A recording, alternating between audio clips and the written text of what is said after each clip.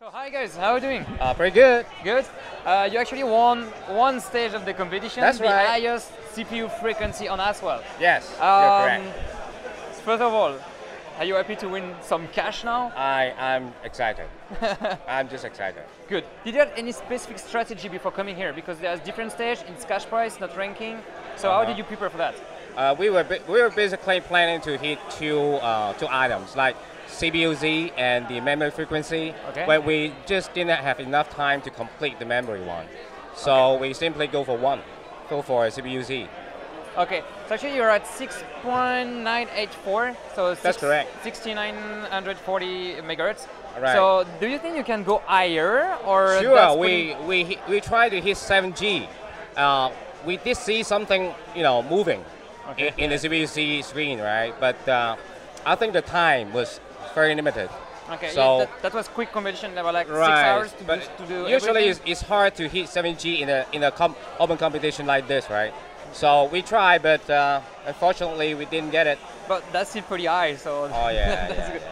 Like we were trying to play on the slow mode of the motherboard ASUS M6 Extreme, M6E, right?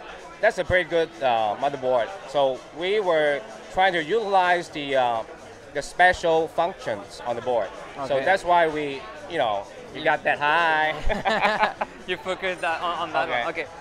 So how are you gonna do and share the cash prize you won today? Well, I want to buy some hardware.